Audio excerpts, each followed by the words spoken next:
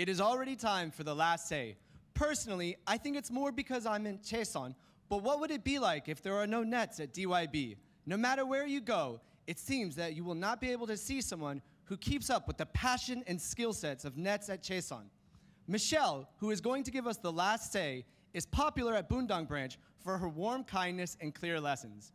Michelle, who shows the standard of DYBN, will be greeted with a big round of applause. Everyone, 3, 2, 1. Hello, everyone. I'm Michelle. I'm the grade 6 Athena teacher at Bundang. Now, teaching is one of the most rewarding jobs in the world, isn't it? And it's also one of the most challenging because of all the hats that we have to wear. We must be a curious learner, a problem solver, an entertainer, a judge, a dolphin. We'll come back to that one. My education training began in my childhood. I was born in Florida in the USA to an elementary and middle school teacher and a tutor. And that was just my mom. My dad is more of a numbers guy. He's an accountant and he's a weekends warrior. My dad runs and bikes hundreds of miles every week. My dad is a beast. And when I was almost 5, my little brother was born. I like to believe that my family taught me a thing or two about being a teacher. So did being a big sister. So today I'd like to take you along my life journey and show you the hats I've worn and the lessons I've learned from wearing them. So we're gonna go back in time to when my mom forced me to enter the high school band. I had never auditioned for anything before, but my parents believed in building character through experiences. So like any teenager, I was nervous, uncomfortable, and so angry at my mom for forcing me to leave the house. But it ended up being one of the best things I could have ever done. I learned my first lesson, that sometimes your parents do know what's good for you. Bands became my life. I made lifelong friendships. I learned the value of teamwork and communication. And believe it or not, I was a pretty shy kid at the time, but bands forced me out of my shell. I learned the beauty of working in a collective group toward a shared goal. And I ended up really blossoming, coming out of my shell. And I became the clarinet section leader as well as the historian for the band over the years. So from being historian, I learned to enjoy the little moments. And from being the section leader, I learned that preparation is key to success. We're gonna fast forward to my university graduation. I graduated from the University of Central Florida in Orlando with a degree in advertising and public relations and a minor in writing. I followed a trail of sales and marketing jobs over the years, working at a variety of marketing and advertising agencies. I worked for the Florida government for a stint, and in a recruitment at a university that specialized in media and entertainment. I had some wonderful experiences and some not so wonderful experiences, but whether I was at my dream job or a nightmare, I learned there's something to learn from every experience. So stay curious and keep moving forward. But my biggest dream come true was landing a job at Disney, where I worked in market research for 5 years. I started by researching demographics at the Walt Disney World Resort in Orlando, and I eventually started interviewing guests about their experiences. Actually, one memory I love is meeting a South Korean family at the Magic Kingdom one day, which was so cool meeting someone from the other side of the world, right? But little did I know where I would be today, the one from the other side of the world. I wore a lot of hats at Disney. I worked in onboarding, recruitment, marketing, training, and eventually made my way to corporate and consumer insights. But one of the biggest lessons that I learned at Disney was it's about the value of people. And Disney is revered for their guest service experience. For example, if you buy an ice cream and you immediately drop it to the floor, there will be someone right there handing you a free replacement ice cream. Awesome. And that's what we call a magical moment. But what you may not realize, it's not about the free ice cream. That's not special. It's the look on your face when you get the ice cream right away for free. So therefore, a magical moment is not tangible, but it's something that you create for others, the way you make them feel. So I want you to think of a magical moment you've created recently. Maybe with a student in the classroom, or maybe with a coworker or a co-teacher. Just bringing someone a cup of coffee can make all the difference. To me, it's about thinking of how to make magical moments every day.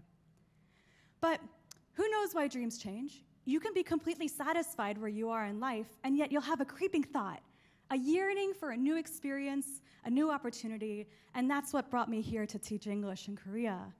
Now, at that time of my life, Disney had taught me a few values. First, education, making magical moments to make the world a little bit better. And embarking on new adventures, like I told you about my family, it's about developing character through experiences, right? My life came full circle when I met with my university band friend Danica at Live Chaesun, hey. And in that moment, I had told her about my dream of working in Korea. She had worked at DYB. Over a cup of coffee, she connected me to DYB, and that became a magical moment that just kept on giving and changed my life forever. So I decided to trade my bosses, a mouse for a joy maker. Dr. Song always talks to us about lessons of gratitude, and I find that it comes from the most unexpected of places. Gratitude grows in successes and failures, right?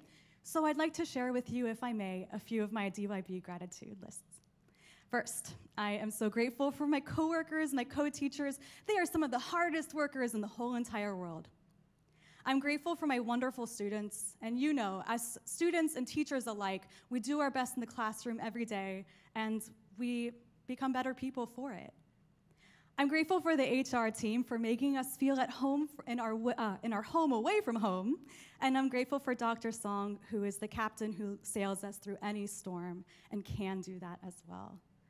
Now, I've been working at DYB for about 2 years and teaching Athena for most of that time. One of the things I love about Athena is, of course, we're reinforcing their speaking and writing abilities per the circular system, but they are at such a crucial age of their lives, aren't they? They are learning their own identities. They're navigating the social world, which is so difficult during this pandemic. So we can teach them the values, the abilities, and skills that will carry them from middle school and beyond, put them outside of their comfort zone, like my mom did to me when I was in middle school. I'm grateful for my adult students. I have worked in DELA program for 7 months now, teaching adults, and they are some of the most focused and passionate learners. Now, I can say they are at a different stage of their lives than our children's students are, but we can still make a difference in their lives. And I'm grateful for some of the amazing experiences I've been afforded at DYB. Recently, I participated in a makgeolli making workshop for the DYB Window magazine with a few other DYB teachers. And you may or may not know, I'm a vegetarian and I don't drink alcohol, but here is what DYB has taught me. It's not about what is at your table, it's who is at your table. So I'd like to close with the things I could only learn at DYB.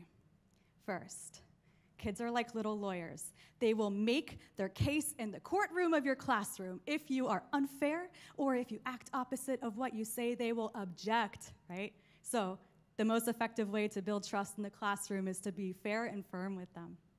I've learned to say yes to new opportunities.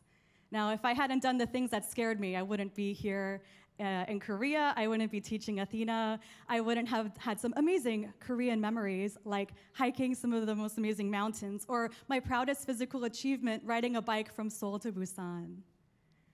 On the topic of adaptability, my grandfather always used to say that the only constant in life is change, and boy has this pandemic proven that. But with the leadership of Dr. Song and the support of all our DYBians, we've been able to overcome anything. So I've learned that adaptability is survival, but also your support system is survival. So keep relying on those around you and give your support back to them. And finally, remember that little bit about the dolphins? I've learned that teachers are like dolphins. I learned this from a book report written by an Artemis student. She had read a book called Whales, and as you can imagine, she'd written all the fun marine animal facts that she had learned, but here was her last sentence. I think that dolphins jump because they are so happy to be dolphins. Well, teachers jump too, don't we? We jump into the line of fire, we jump into uncertain situations, we jump for joy when our students understand a lesson. And like dolphins, we have to come up for air sometimes. Dolphins work hard and they play hard, and there's something magical about being a dolphin. But there's also something magical about being a DYB teacher. So I think that teachers jump because they are so happy to be dolphins. Thank you so much for coming on this journey through my life, and happy holidays, everybody.